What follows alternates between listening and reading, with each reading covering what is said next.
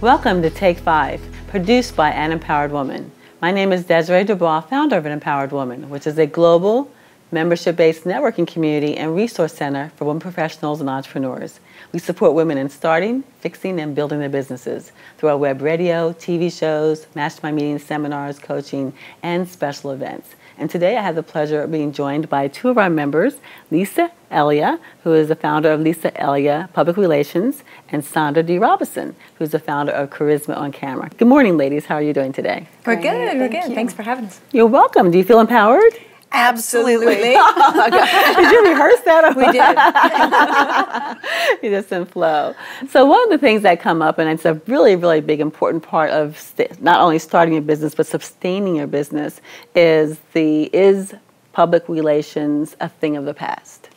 It is absolutely not. Public relations really encompasses how you relate to all of your publics. Publicity is just a part of that. So really you want to think about, and it's great if you can think about this from the start of your business and ongoing, how you relate to your vendors, your staff, people you network with, and of course the media. And right now with publicity, what's so amazing is, in addition to all the traditional outlets that we have like TV, radio, magazines, and newspapers, we have blogs and websites, but we can use social media and video. And video has become more important every single day. It becomes more important. I think everybody should have video on their websites. If you're an expert, it should be video of you giving tips, introducing yourself. If you have a product, you could have video demonstrating the product. So video has really become a very important component of PR. But you know, it's important because a lot of times when people are starting business, they think traditionally, okay, I need an accountant, I need an attorney, I need, other aspects. They need to have a public relations person with them start in the beginning so they can develop the message and then be consistent on that road so it doesn't get faltered or changed along the way. Because that could make a big difference in the results, I can imagine. It really does. And even how your website is constructed. It's very, very important to have some input from the beginning to make sure that you don't have to go back and change it all later. And that has happened. That has happened. So we're talking about video, Sandra, okay, as far as video. I mean, video, people have either just made or destroyed their careers as a result of. Yes. And we know for that. Tell us what you think about thoughts on that. Definitely. It can be, as you were saying, it's public relations is about relating. So the way you are in front of a camera when you're doing your video is the way you're going to be relating to your target market. So if you really, I call it owning your space in front of the lens, so you're really comfortable and your visual brand fits what you're trying to accomplish, then you'll be able to really enhance your business. You increase your recognition, you increase your trust factor. People get to know you so much faster if you even have a video on your website. So it is extremely important.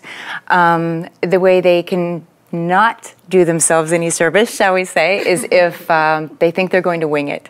And I know Lisa helps people get their messaging correct, and it's so important. So whether they work with someone like Lisa and they come to me with their message intact, or I help them do it, it's very important to not only know how to stand and to feel confident in front of a lens, but know what you're saying. It kind of works together.